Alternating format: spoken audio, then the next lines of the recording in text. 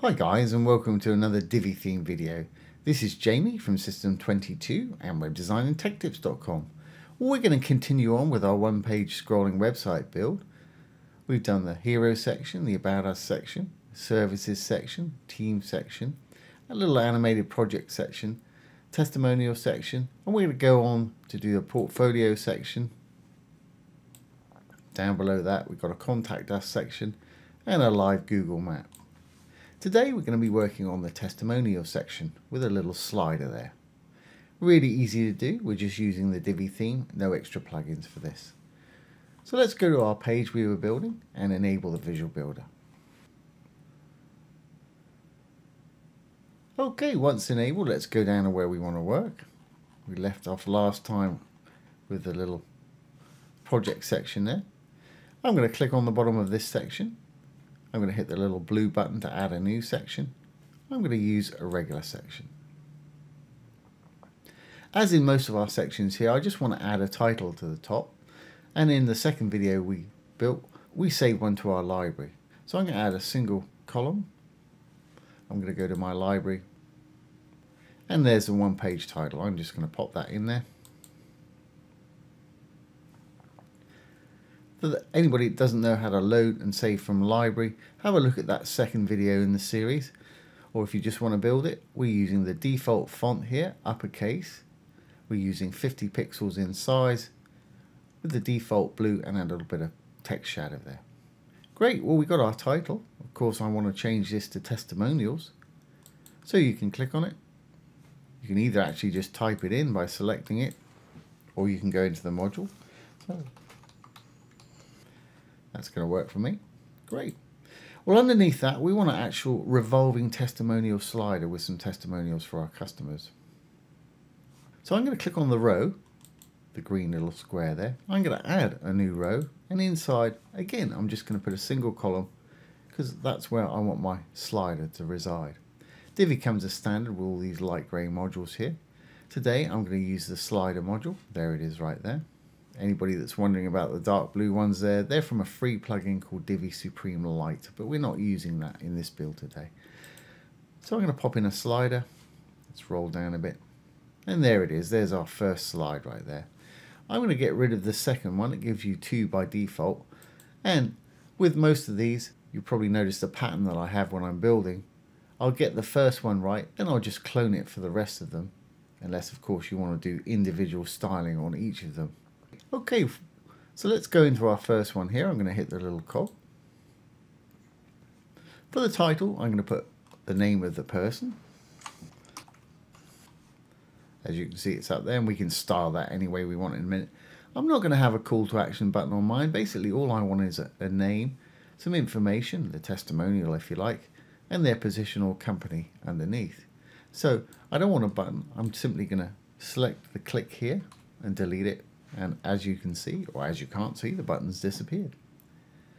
Now where the content is, this is where I want to actually make the testimonial. So I'm going to grab that text there, I'm going to delete it. I've got a bit of dummy lorem ipsum text here. I'm going to copy that. Inside, I'm going to put it in some inverted commas. So I'm going to put some inverted commas in there, 2 pairs. An opening and a closing if you like. And I'm going to paste my dummy text in the middle. There it is right there with the inverted commas either end. Now a lot of testimonials used to be the style with old style web building would always be in Georgia italic. So if you want to, you can select it and just hit the italic button right there to keep in line, but the styling's entirely up to you obviously. Now down below I want their position and their company perhaps. Let's say CEO Biz Inc. Now to make that stand out a bit more, I'm going to make it into a heading 3. And again, I'm just going to select it. Go up here. I'm going to click on the little paragraph chevron there and make it a heading 3. If we look down there, that's now heading 3. And I think I'll bold it and italicize it.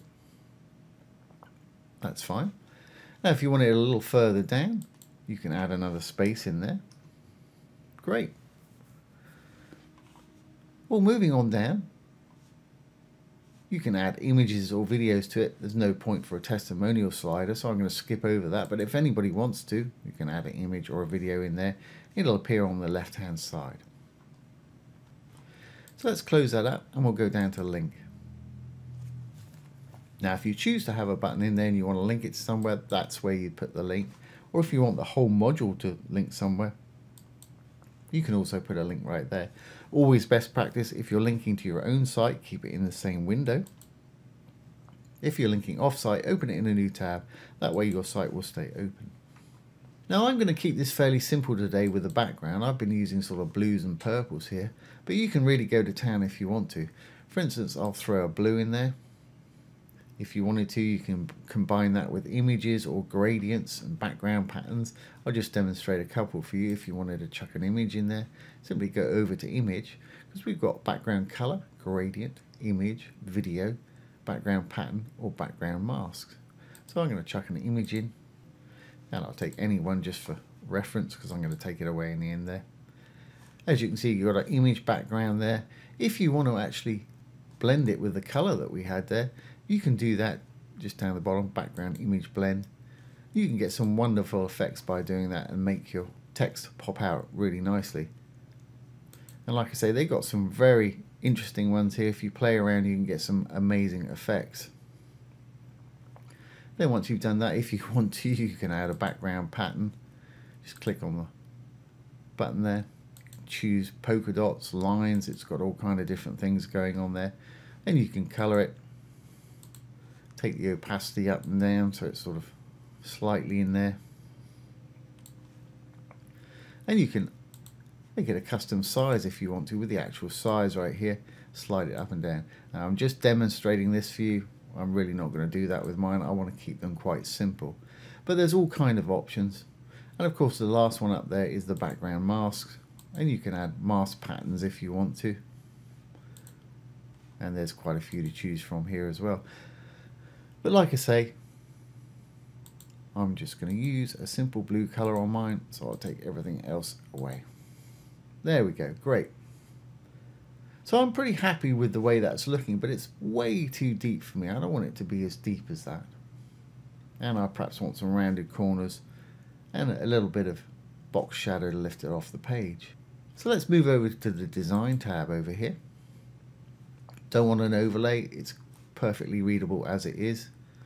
Navigation, well, when I add more, we'll have some little navigation buttons on the bottom there, or pagination buttons, and you can also have arrows left and right. Got no image, we've got the text down below there, but what I want to do is just make it a bit skinnier. I'm fairly happy with the way things are there. Might take that title, his name, down a little bit. So I'm going to the title text there, and let's perhaps make that uppercase. Let's make it a bit stronger, maybe semi-bold. I want to take it down a bit in size. I think that's plenty big enough. Obviously you style it however you wish. But I want to take some of this space away, top and bottom. I'm also going to give it a fixed height so that if we have different amounts of text in there, it's going to remain the same height. So let's roll on down to spacing.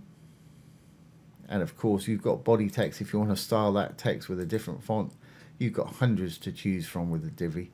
And to audition one, just roll over it. It'll give you an example. I'm going to leave mine on the default there. So I'm going to go down to spacing. And let's put a 0 top and bottom and see what we've got. I'm just going to put a 0 in the top there. Yeah, that's a little less than I want. So let's say 50. 50 pixels, that's great. And I'll do similar on the bottom. Not going to make too much difference on the bottom, because I'm going to give it a fixed height in a moment, but for the smaller ones it may. So I'm going to hit the chain and it'll do the bottom automatically for us. Great, well that's kind of the size I want. Great, so we can close that up. I'm going to save it and it'll take us back to our main slider settings here. So I'm going to hit the little green button there. I want to give it some rounded corners, and also we'll give it that fixed height while we're in the main settings here. So let's go over to design. Go to sizing. And we got minimum height there.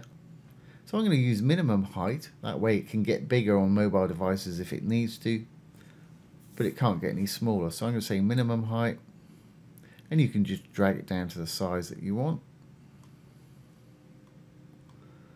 And like I say, this one's going to have the most text in it. So let's say 275. Let's round that down to 75. You can slide in, you can type a value in, and you can increment up and down with the little arrows there. Great. We can close up sizing now. And let's just give it some rounded corners. To do that, we can go down to border. And let's type in, say, 30. The higher the value, the more rounded the corners will be. And you may not see this on the back end here, but when we save and look at it on the front end, it will have those corners. And let's just add a bit of box shadow. That'll just lift it off the page a little bit. Great. So we've got our first slide. It's looking kind of how we want it to, or at least how I want it to. Let's go into our content now, where our first slide is, and we can simply duplicate it for the other ones. Go in there. Obviously, you're going to want to change the name. And they're not all going to have the same comments, so let's shave off a bit of this text perhaps. And you should notice that it stays the same height because we've given it a fixed height. And we'll put in the position, or whatever you want in there. Whatever you want to put there.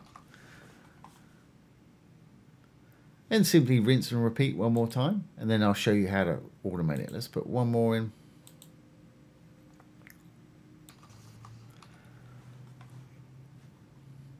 And again, we'll shave a bit of this off.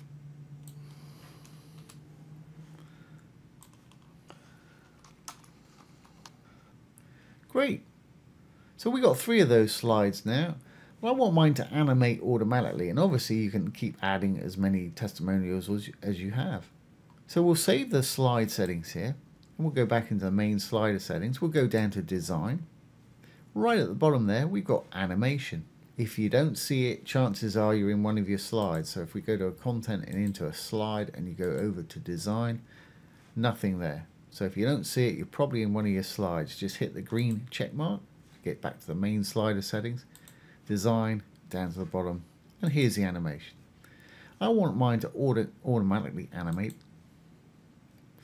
and that's saying roll round every 7 seconds. I might change mine to 5 seconds, which would be 5,000 milliseconds. And I don't want it to continue when they've got their mouse on it, so I'll leave that to off. That way, when they put their mouse on it, it'll stop revolving round. If you turn that off, it'll keep revolving. I like to have it that way they can put their mouse on it, give them a chance to read it before it slides to the next one, if they need to. Great. And as you can see, when I've got my mouse over there, we've got arrows here. We've got pagination dots on the bottom, which will stay there. If you want to design those, I'm happy to leave mine as they are, but if you do want to decide those, we've got navigation up here, and you can change your arrow color and dot color right there. So if we've done everything correctly, that should now work for us. And on the front end, we should also have rounded corners. So let's save this. We'll save the page changes, little purple button at the bottom. Save draft or publish if you're ready. And let's exit the Visual Builder. And we'll roll on down to where we were working. And there's our little testimonial slider. It's sliding every 5 seconds. And changing. As you can see, it's staying the same height. And it'll stop when we put our mouse on it. And you can navigate backwards or forwards at your own speed. And the pagination dots will do the same thing down the bottom there. So there you go, guys. There's how to add a little testimonial section to your one-page scrolling slide with an automated slider. And we'll hook all these sections up with a menu, and we'll put button links in when we've done all of our sections here. So I hope you've enjoyed this today. If you have any questions, please pop them down below the video. If you have enjoyed it, please give it a thumbs up, ring the bell, comment, share, and subscribe to our YouTube channel. Once again, this has been Jamie from System22 and webdesignandtechtips.com. Thanks for watching. Have a great day.